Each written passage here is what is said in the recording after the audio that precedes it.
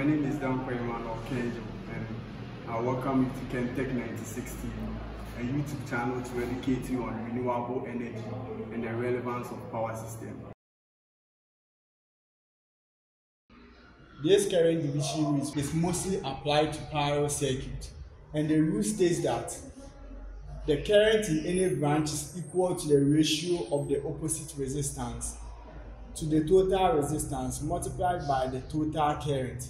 So if I want to, there is a parallel connection because R1 is in parallel with R2. So when this voltage source drives a current which is I plus I2, so from Kirchhoff, I is equal to I1 plus I2. Now using current division rule, for you to calculate the current I1 which is flowing through resistor R1, the rule states that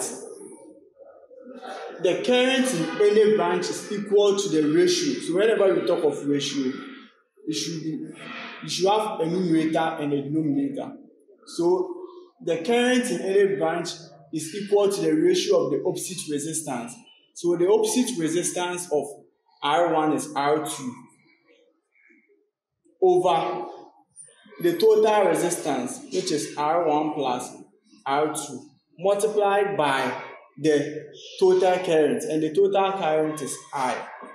So if I want to calculate the current I2 will be equal to R1 over R1 plus R2 times I. So let's quickly look at how this formula came into existence. The circuit diagram on the board, we realize that R1 and R2 are connected in parallel, and whenever resistors are connected in parallel, they share the same voltage.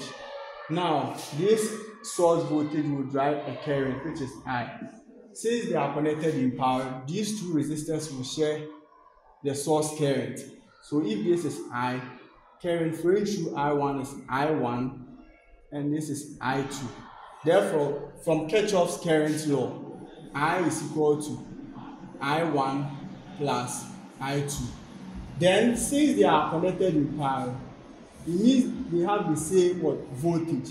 So here I can also write I1 R1 equal to I2 R2 because the voltage here should be equal to the voltage here. So I can label this as equation 1, this as equation 2. Then I will make I1 the subject from equation 2. So I1 is equal to I2 R2 all over R1. Then I'll substitute this into equation 1. So I is equal to I2 R2 all over R1 plus I2.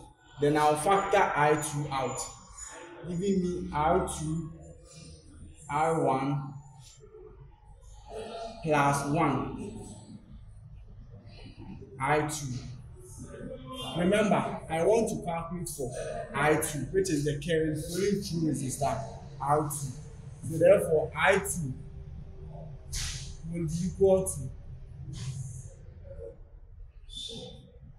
1 will be equal to I over R2 over R1 plus 1. And this can be further simplified to produce I2 giving R1 over R1 plus R2 times I. Simplify this circuit. And we are supposed to find the equivalent resistance of the circuit. Then find the current flowing through resistor R2 and R3. R2 and R3. So from here, to find the equivalent resistance, we realize that R2 is in parallel with R3. So 10 ohm is in parallel with 10 ohm. And the equivalent resistance here will be 1 over 10 plus 1 over 10. All raised to the power 1, giving us 5 ohm. Now this 5 ohm will be in series with R1, which is 1 ohm resistor. So 1 ohm in series with 5 ohms. And whenever resistors are connected in series, we need to add the resistance. So 1 plus 5 will give 6 ohms. One is find the current flowing through R2 and R3. Now remember the RT, which is the total resistance, is giving us 6 ohms. But from Ohm's law, V is equal to IR. Therefore, my current will be equal to voltage over resistance. And the voltage is 18 volts over 6 ohms, giving us 3 amps.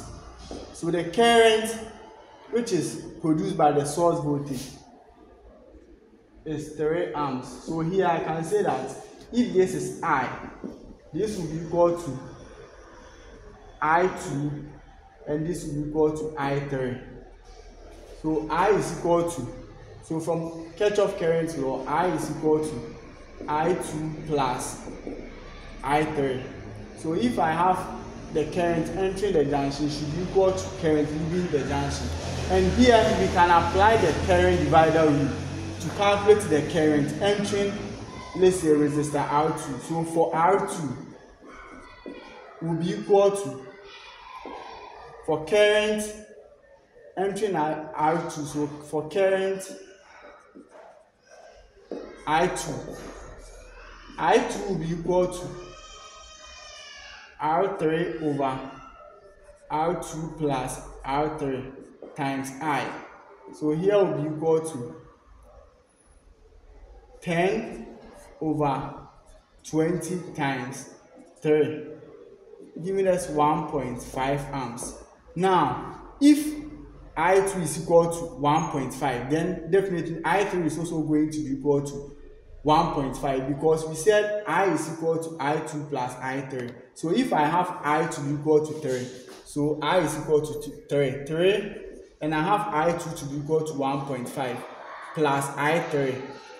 So if I want to calculate for I3 here, I3 will be equal to 1.5 amps. This will be the end to today's educative session. I hope you have learned something new today.